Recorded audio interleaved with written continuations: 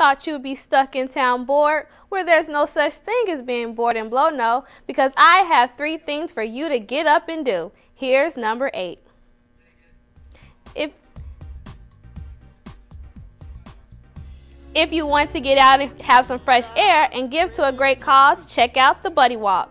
It will happen this Saturday at Bloomington's Carden Park. The purpose of the walk is to raise awareness about people with Down syndrome. You can register online for just $5. Do you believe in ghosts? Where there's a ghost tour in downtown Bloomington that will give you a fright. They take you on a tour of a haunted hotel that closed down in the 1960s and gives you a look at the mysterious history of Abraham Lincoln, a gangster ghost, and a tour of the famous Route 66. You may see some ghosts and you have a chance to investigate whether they're real or not.